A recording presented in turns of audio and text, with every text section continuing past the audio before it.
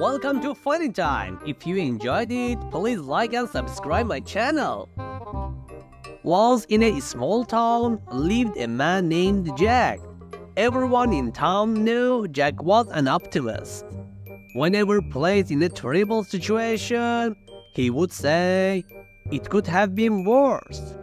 Everyone in town was tired of hearing Jack say that. So one day they decided to lie to Jack. They went up to him and said, "Jack, the baker found his wife in bed with another man last night. He shot the man and then himself. Isn't that terrible?" Jack said, "Well, yes, it's terrible, but it could have been worse." The townspeople said, "How could anything possibly be worse?" "Well, if it had been Monday night, I would be there."